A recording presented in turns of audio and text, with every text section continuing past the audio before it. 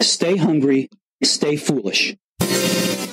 Before we launch into the finale of Gorillas Can Dance, I want to thank our sponsor, Zai. Zai is a global fintech boldly transforming the future of financial services with a suite of embedded financial products and services, empowering businesses to manage multiple payment workflows and move funds with ease. You can check out Zai at hellozai.com. Let's get into part 4 of Gorillas Can Dance. Today is our final part. Unfortunately, I've really enjoyed this series with our guest. It is about the where, displaying what our guest calls the global mindset. We will also share today how such partnerships can help all of humankind and the challenges that we face. It is a pleasure to welcome back someone I've got to know and I feel a connection with. It's been great to get to know him. It's great to spend this time with him. He's the author of the brilliant book, 2 behind me here, by the way, 1 up for grabs for you. Just sign up to the innovationshow.io newsletter and you'll be in the hat to win a copy of that book. Gorillas Can Dance, Lessons from Microsoft and Other Corporations on Partnering with Startups. Shameen, Prashantham, welcome back to the show. Thank you, Aidan. I'm looking forward to this final piece with you.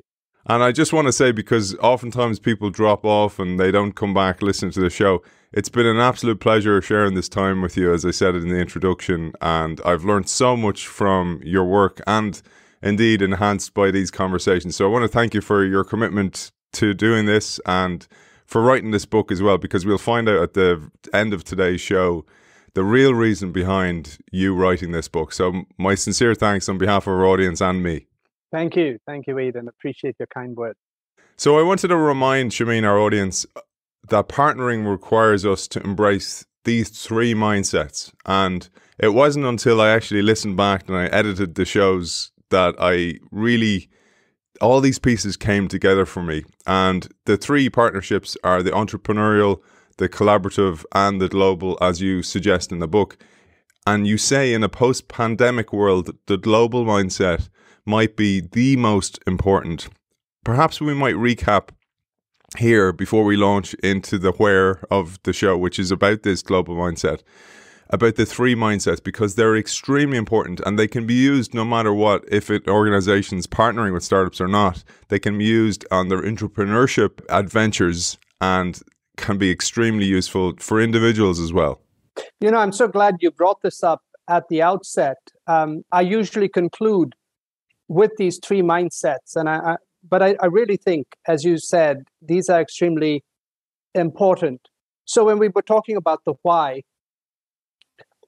would corporations bother to engage with startups? What we were discussing was how it's so important to be entrepreneurial because of forces of disruption, because of the need for more sustainability. I mean, we're in such a dynamic and complex world.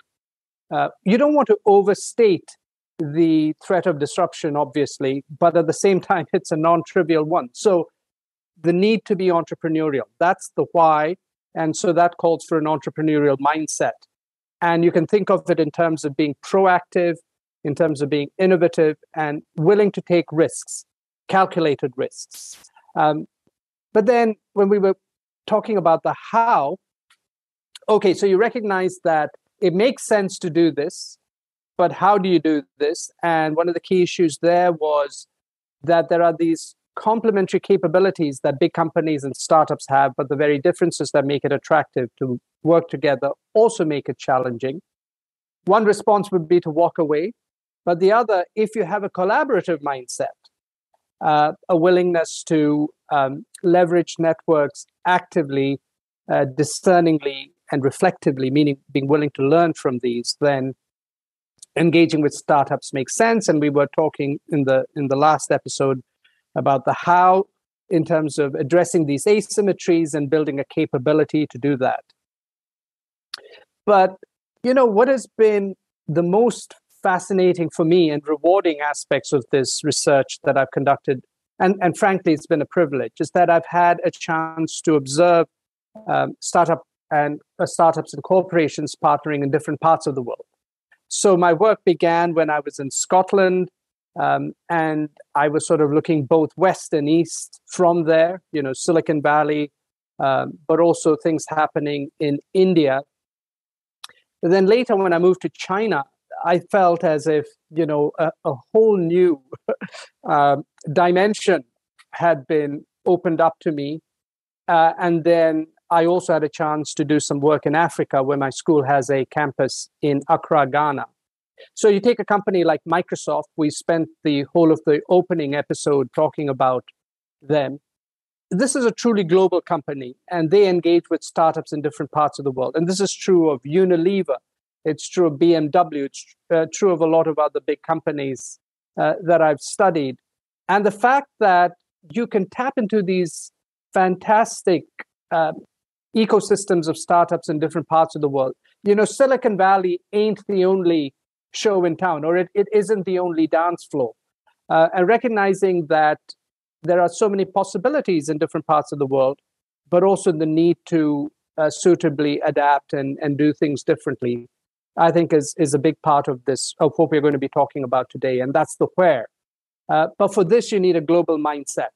And I think in a world where now globalization is sort of going out of fashion a little bit, there's a lot more sort of inward-looking perspectives or actions, which is understandable in many ways. But all I would say is let's not lose sight of the opportunity to tap into entrepreneurial talent around the world. Zooming into the global mindset, I thought how valuable the global mindset is for, again, people working in large corporations. And it's the essence of the global mindset. It's getting out there, getting outside the building, as Steve Blank would call it, or just going and meeting people, connecting with people, etc. The essence of it. But there's three main components of the global mindset that you talk about: curiosity, competence, and connections. And I thought we'd zoom in there a little bit before we get into the global mindset in action. As a starting point, there needs to be this interest to learn about other ways of doing things, other perspectives on the same thing.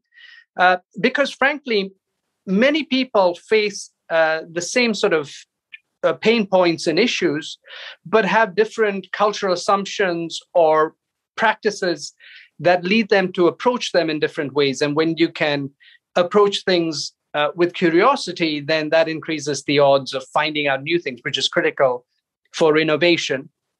But then there needs to be some competence to be able to deal with other contexts, because, if we want to get the benefit of the curiosity, which is things are different, then you also need to be able to cope with very different ways of doing things. And then there's the connections that actually help to bridge these different contexts. And, in fact, that can help to navigate these differences. And the three can actually reinforce each other. And I think actually a lot of the people in your book that you talk about also represent this, and your own life in terms of, having experienced other parts of the world in your career. And so many of the speakers on your program, I think, also reflect this very well. And I think these are sort of the key elements of a global mindset. Before we get into the where, I thought about just the ingredients of this, because I'm sure it's so haphazard for people. It's like, oh, I know somebody in China, or I know somebody in America. Oh, my friend Frank went to Silicon Valley. Let's contact him. It's haphazard. And you give us this brilliant playbook in which to think about it systematically. And this is what I think is so important about your book. But I thought we'd zoom into the where now.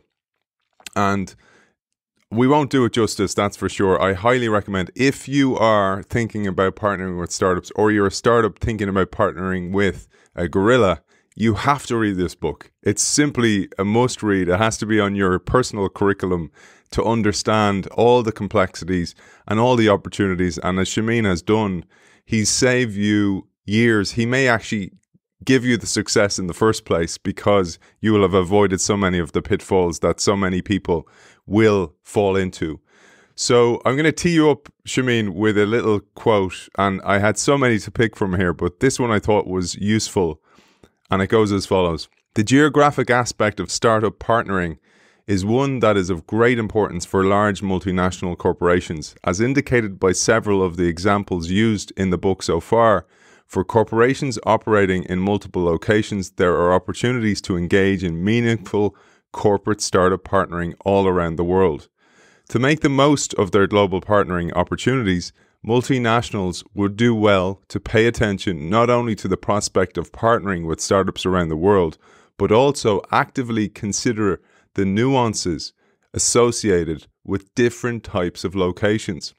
And in this section, you in-depth share 3 perspectives once again. Think global, act local. Think local, act global. And think global, act global. So I'd love you to take us through these at a high level. Again, bearing in mind, we won't give it full justice. Buy the book to find out the full justice version. Well, thank you for all the kind things you had to say about the book, Aidan. And, as you said, these are the 3 ways in which I think companies can make sense of tackling the where.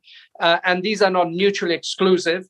And in some senses, I think also indicates a journey that many companies traverse. So as a starting point, the notion that you have to adapt startup partnering practices to different locations is a good place to begin. So that's the idea of think global, act local.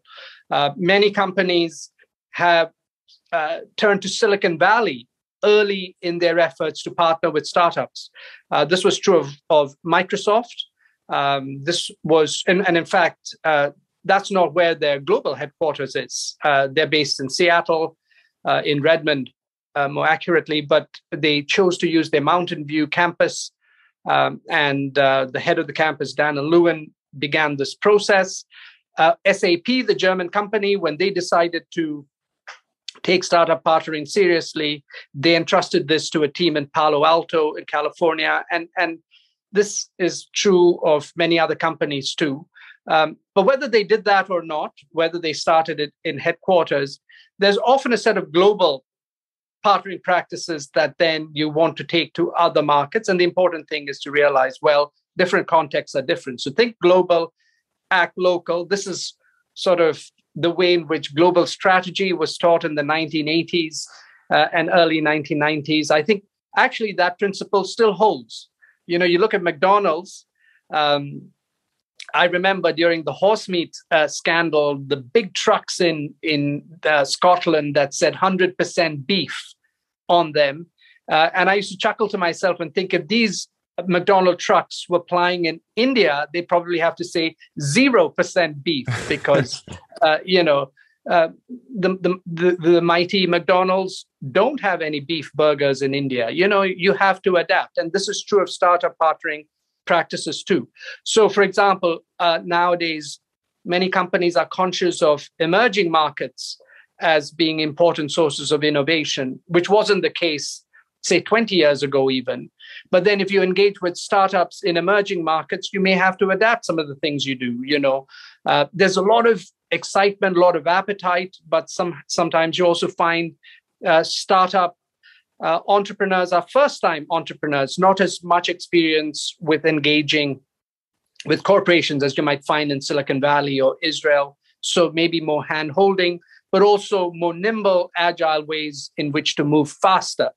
Walmart, when they set up their startup partnering in China, one of the decisions they made was to say to startups, if you work on a pilot with us, it needs to be done in 60 days. And it wasn't to be tough on them. In a way, it was to reassure them that this lumbering giant would move fast, which is what startups in emerging markets want. So that's the first bit, adapting to these local contexts. Think global, act local. But then you also have this idea of adopting practices and innovations from certain local contexts and deploying them more broadly in other markets, maybe even on a global basis. So that's think local, act global. Global strategy, academics started talking about this from the late 90s, early 2000s. although at that point, most of the examples I remember reading were mostly in advanced markets of Western Europe, North America, Japan. Now I think there's a much broader canvas on which to play. There are more dance floors around the world, including emerging markets. I think Israel has been a very interesting context in my academic work. And a lot of companies have actually found startup partnering practices there that they've been able to take elsewhere. This was true even of Microsoft, as we've talked about in the opening episode. And so, there are certain contexts in which startup partnering has been very sophisticated, and some practices can be taken there, adopted from there, deployed elsewhere. But also, innovations that are adopted in other markets can be deployed elsewhere too. And so, for example, Walmart, I mentioned having set up shop in, or rather, they set up shop in China a while ago, but they started engaging with startups a couple of years ago.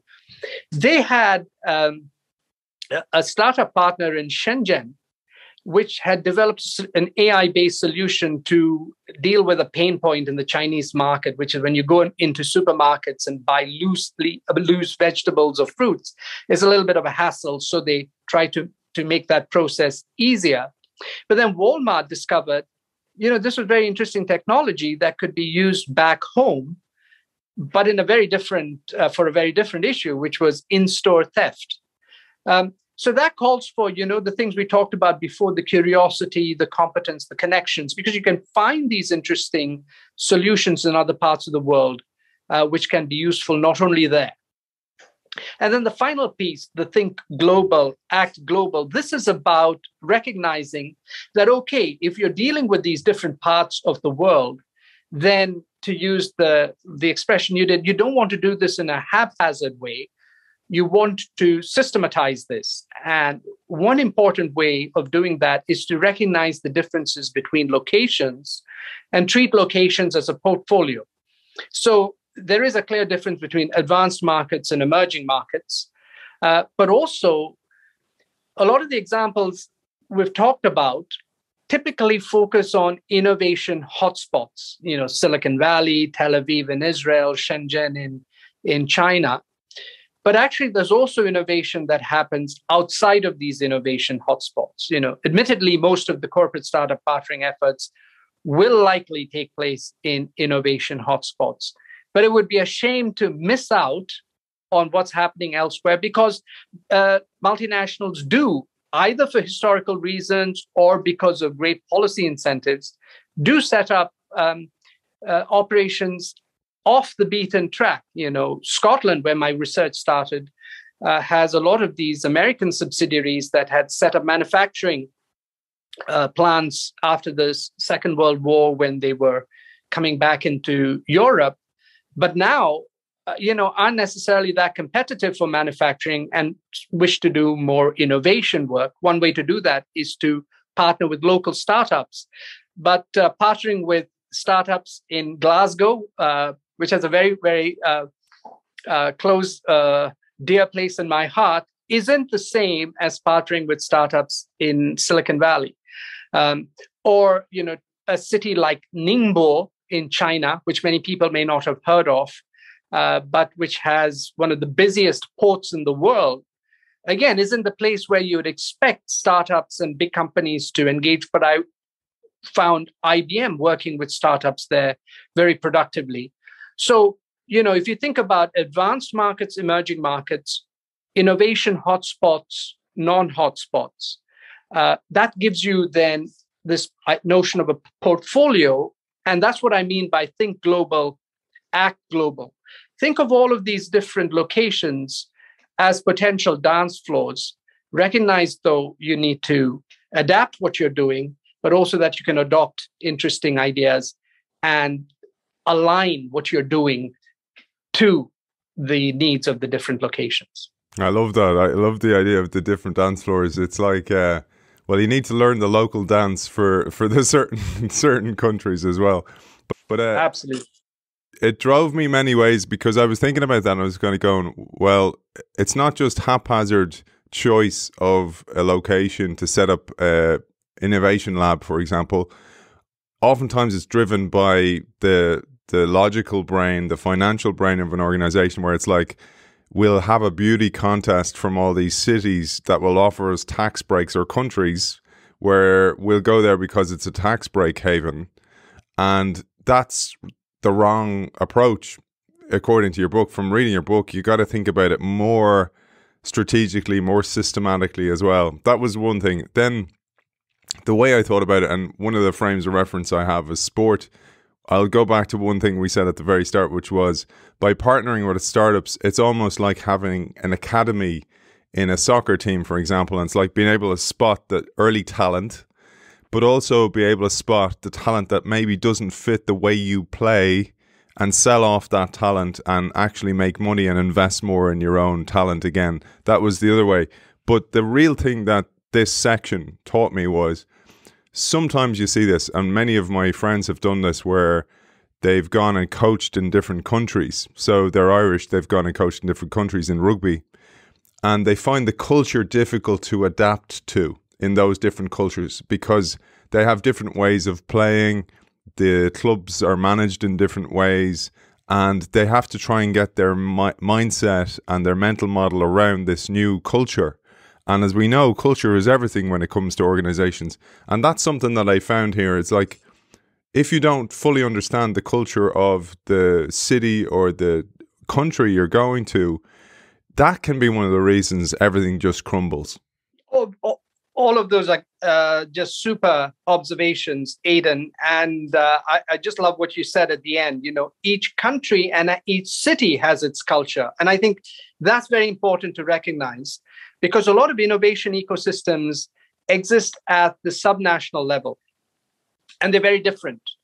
So the Silicon Valley innovation cluster is different from the Austin, Texas one. And, Berlin is different from London. Of course, those are in different countries, but if you think of them as being Western European, Beijing is very different from Shenzhen. And so I think that also is important. You're not just dealing with China, for example, you're also dealing with the specifics of the local ecosystem. Also, you were alluding to scouting for talent, sporting talent. Incidentally, the first time I went to Ghana to teach at our Africa campus, I saw these flyers from football scouts inviting people to show up for trials, young Ghanaian footballers, which I found absolutely fascinating. But you see that same approach to big companies when they go to Silicon Valley and Israel. So they have, they're engaging in scouting for startup talent, and they set up these innovation outposts. And actually, many of these outposts end up being very ineffective, partly because they lend themselves a little bit to the innovation theater side of things. This is cool, this is happening.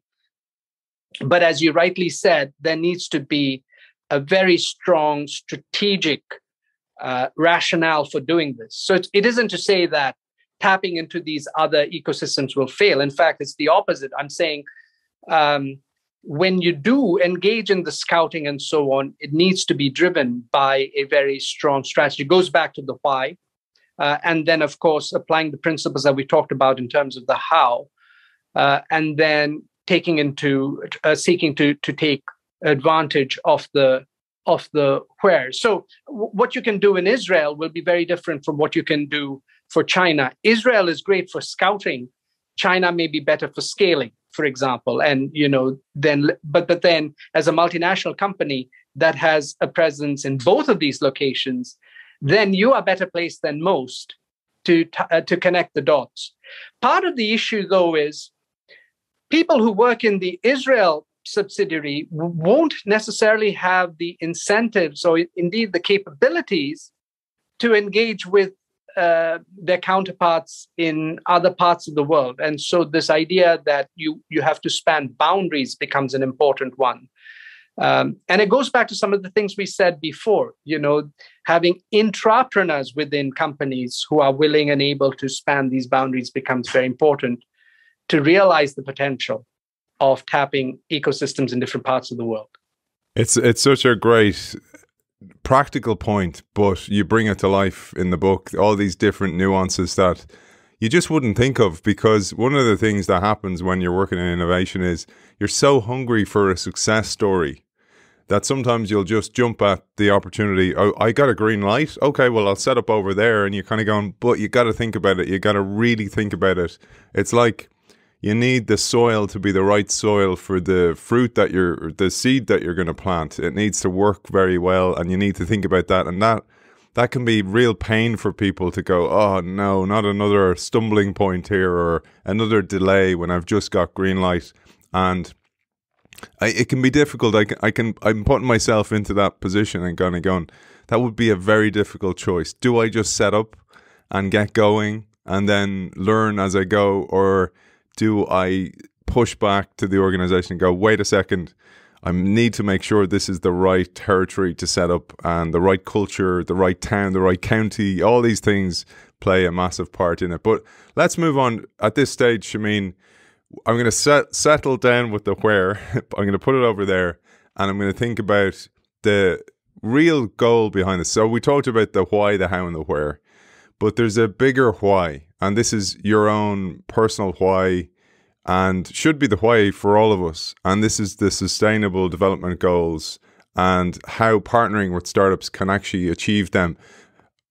At this stage, I'll let you explain this part of the book. I'm not going to, I've quotes here, etc., but I thought it would be more beneficial to hand the mic to you and go about this real genuine why behind it. And perhaps it emerged as even more important during the pandemic that slowed down many of these SDGs on the planet. We were making progress, not as quickly as we should. And indeed what SDGs are, because many people won't know this and won't know the acronym. So over to you. So thank you, Aidan. And in many ways, this is perhaps the most meaningful aspect of this work, I think. And during the pandemic, I think the search for meaning has been elevated for a lot of people. And as you said, in 2020, when a lot of us found our lives completely changed, I think it made many pause and reflect on what is truly important. But it was also just so ironic that all of this happened in 2020, when the 2020s was supposed to be the decade for action to accelerate the pursuit of the Sustainable Development Goals. So now, what are these Sustainable Development Goals? I assume most in your audience know. But just to recap, in September 2015, the United Nations agreed upon a set of 17 goals that would be achieved by 2030. It was like a global agenda in the pursuit of sustainable development. There's no rocket science to this. It's a big list. You have 10 commandments, but somehow 17 sustainable development goals. And actually, it's basically all the things that are a no-brainer to pursue. SDG 1 being about, no poverty. SDG 3 is about health. SDG 4 is about education. SDG 11 is about sustainable cities, if I remember correctly. And actually, there's an earlier history to this, which is in 2000. There were 8 Millennium Development Goals that had been identified to be achieved by 2015. And as we were getting closer to 2015, it was clear we were not going to achieve this. In fact, there was a commercial that the United Nations put out where people were doing things and stopping halfway. So I think there was even Usain Bolt sprinting down the track and stopping at the 50-meter mark. And, the point was, of course, you wouldn't stop here. You need to keep going. So we need to do this for another 15 years. And this time there was a wider consultative process, and, they came up with 17 goals. So that was September 2015. And actually, Aidan, just to mention something of a personal nature that I actually haven't mentioned on any of the other video conversations I've had. My mother, which is where I get my Sri Lankan heritage for, passed away in September 2015. And so I ended up going to my hometown. She died on the 20th of September. The funeral was on the 23rd. And so, this was obviously a moment of, thinking about what is important in life. And the 23rd was a Wednesday.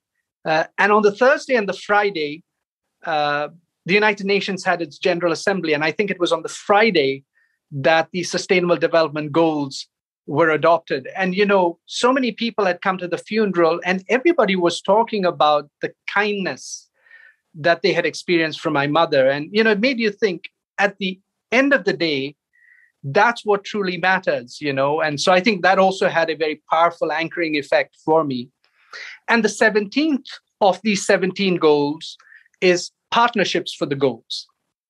The idea that no one entity can do this on its own. So governments have to work together, government and civil society and so on.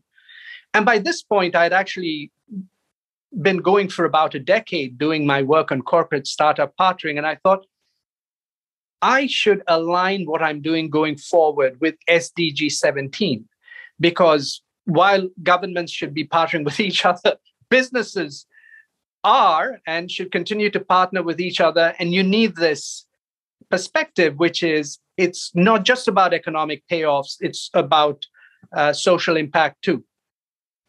I had also just joined a couple of months before that, the school that I'm at now, China Europe International Business School in Shanghai, which has a campus in Ghana. And then I started going to Ghana every year to teach. And I quickly realized that social entrepreneurship is a bit of a redundant term there, at least when my students would present their business ideas for startups. Every economic opportunity they were pursuing seemed to have a social purpose as well. We don't have regular access to electricity, so I'm thinking of a solar business. It's not easy to get finance. We're launching a microfinance business. And so that also made me realize that the business goals and the social impact being intertwined is actually very important and a powerful force for good. And so that helped me add or sort of sharpen a focus. And this was very much on my radar. And a lot of examples that I came across in Africa drew my attention to this. And then I realized that actually this is happening in different parts of the world as well. I love that about when you develop a why, it activates a part of your brain, the reticular activating system, to spot serendipities and opportunities, and you start to see things that you didn't see beforehand. And that seems to be what happened here. But you weren't the only one, because as you quote throughout the book, there's a few quotes from world leaders. For example, great quote here from Satya Nadella, CEO of Microsoft now. He said, "Real business success, in fact, capitalism generally, cannot be just the surplus that you create for your own core constituency, but also the broader surplus that is created to the benefit of wider society." And I do feel there's an authenticity behind that. Sometimes this is a bit, corporate theatre as opposed to innovation theatre, but this certainly seems to be the way with initiatives like Microsoft for Africa, for example. But I wanted to highlight as well, because that experience happened to you, and may she rest in peace, your mother as well. That experience emerged a new why, or a way of seeing the work that you were doing. But then you also realized that your research was bookended by two major events. One was '08, the financial crash, and the other was 2020, essentially. Let's not talk about 2020 with the pandemic. This bookended your research. But then there was more, because there was three watershed global trends that were trickling through so much of the work that we were doing. The first was '08, the financial breakdown, but also the launch of the App Store, the digitization of the world, because everything started to change then when Apple launched the App Store, which was in '08 as well, many people forget. The second trend is one that you're well conscious of because you're based there, which is the ascent of China, and also the view of China being China against the world that you talk about in the book. And then the third, which is important, is the crisis of inequality and sustainability that pervades much of society. So I thought this was important to talk about as well when we're talking about the bigger why of SDGs and ultimately startup partnering. Exactly. And, if you go back to the summer of 2008, you see the seeds of all of these, the launch of the App Store, as you said. I mean, I think that's really what then gave rise to the mobile internet and so on. There weren't apps just when the iPhone came out in 2007, but, the App Store, I think, was the big game changer. And the rise of digitalization ever since we've felt tremendously, because in many parts of the world, people have leapfrogged the PC era and gone and experienced the internet for the first time on their phones. In the summer of 2008, you also had the Beijing Olympics, which announced the arrival of China in many ways to a wider audience, I think, but also the collapse of Lehman Brothers and the issues that followed because of the global financial crisis, one of which I think is inequality, but the broader point is sustainability. So yes, I think we have experienced and continue to experience major forces around digitalization, geopolitics, and sustainability. And then you hit 2020 when we're supposed to be so we've had 5 years of pursuing the SDGs up until then. And so the decade ahead is when you're supposed to move full steam ahead. But then you have the pandemic. And so these SDGs become all the more important and all the more challenging to achieve. And, we're doing all of this in a world that feels a bit less global than it was before. And, there are some things we cannot control. Globalization in many respects may well slow down. But I think the global mindsets is still important in terms of being concerned about what's happening in other parts of the world and also learning from these other parts of the world.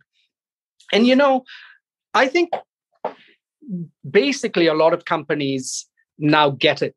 What has also happened since the book was published is COP26, coincidentally in Glasgow again, which is where my work began. And, it's very clear that business has a big role to play in this. And there is massive urgency around what needs to be done. And so even though you might find global supply chains becoming somewhat less global, maybe more regional, and so on, when it comes to climate change, we're all in this together. And, at that point, it's very difficult to say, we're not so sure we want to engage with China. I mean, we have to, right? And I think corporates and startups working together represent a very potent force to be able to make progress with these SDGs. The first time I went to Africa, I went to this small incubator which Google was sponsoring. And it was very humbling to see this very modest kind of establishment, but a lot of appetite for succeeding. And as I said, a lot of emphasis on achieving social purposes. And I met this young Canadian woman who was running the place, and she'd just done a master's in development studies at Sussex University or something. And I actually felt a pang of envy. And I thought, here I am on the dark side, being a business school professor. She seems to be doing what's truly important.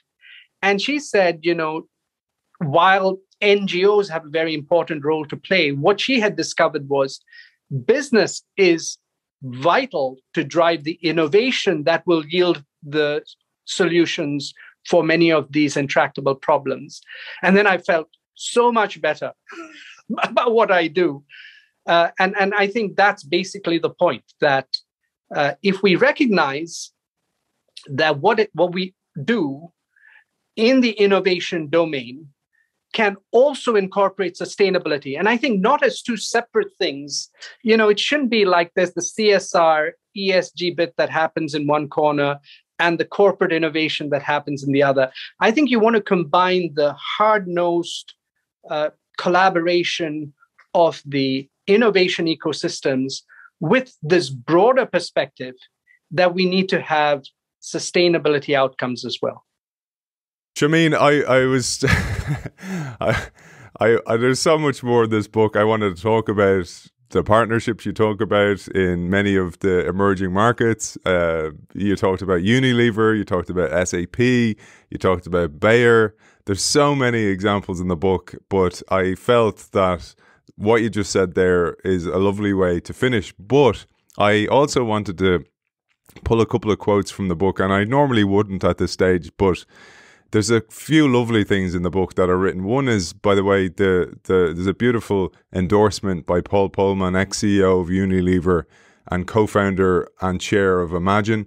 And he says a beautiful thing here. He says, CEOs who quickly adopt a 360-degree view and become more attuned to their employees' value chains and wider society will maneuver with a degree of sensitivity and humanity not open to those still focused solely on narrow financial returns. I thought that was really such a beautiful thought to plant in the heads of CEOs who are listening to the show, because we get stuck in that loop of financial returns, the pressure, the shareholder returns on investment, the next quarter, the next month, unfortunately in many cases as well, that we forget the bigger picture. And I thought that quote brought that to life. But I didn't want to finish with a quote from Paul Polman. I wanted to finish with one from you before I hand it over to you to close today's show and this beautiful series that you've given us. You said, some of the specifics of the corporate startup partnering phenomenon will evolve with time. The nature of the dance may change. Who knows, perhaps working together may become so commonplace that a time will come when not many will need to be reminded of its potential or even schooled in the nuances of the process. In other words, as open innovation becomes increasingly institutionalized, the market for a book like your book may well disappear. And I love that you say that you actually want that to happen. You want this to become actual commonplace in organizations. And indeed, that will have vindicated efforts such as this to contribute to a better understanding of what it takes for asymmetric partners to collaborate. I thought that was a beautiful way of closing the show from my perspective. And the final thing I want to say is, Shameen, thank you for your time. You've done this, and I want to remind our audience, in a lockdown in China, difficult circumstances. We've had internet issues. We've managed to circumnavigate. Your family are there with you as well, and we know what that's like for many of us as well. I know myself the difficulty of recording from home, and I want to thank you sincerely on behalf of the audience, and hopefully many people who will be influenced by you, like that lady who said it to you as well, that new information changes new behaviors, becomes new realities. And hopefully that's the case for so many of our audience who have heard you and stuck with us through this 4-part series. So Shameen, thank you so much.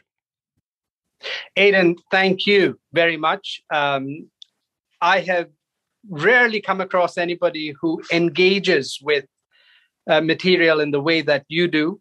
And I think you've actually made me feel like it was a worthwhile effort to have put in all that time and effort with the research and the writing of the book. So thank you for truly getting to grips with what I've been trying to communicate. I sincerely appreciate it. I also think that a lot of what we've been talking about resonates with things that you've been saying in your fantastic book, Undisruptable. And this notion that there are these mindsets that I talk about, I think actually fit very nicely within the framework that you talk about the need for a mindset to be that where you have to constantly grapple with change. You know, the impermanence of things that you talk about, I think, is very much what being entrepreneurial, collaborative, and global in your perspective has to do with. And so thank you. It's been a tremendous honor, and I do hope the people who have listened to this have got something worthwhile out of this. You're doing something tremendous with the Innovation Show, and I'm truly honored to have been a small part of it. Thank you so much. And I wanted to tell you at the very end of the show, do you remember at the start I was saying I wear pins to try and reflect the show, and I started off with gorillas. I started off with monkeys, actually. And I've gradually evolved. I didn't say anything to you, but I in the last recording, I had a monkey dancing with a lady. And now I have, it's actually the scene from Pulp Fiction when John Travolta is dancing with Uma Thurman. So we've evolved to this point where it has all come together. And it's been an absolute pleasure talking to you, author of Gorillas Can Dance, Lessons from Microsoft and Other Corporations on Partnering with Startups. Shameen Prashantham, thank you very much. Thank you, Aidan. Nice one, man. Thank you for saying those kind things. Oh, not at all, not at all. And I'm going to miss that brilliant series with Shameen. I learned so much from it. Absolutely in-depth research done by him over the last 2 decades.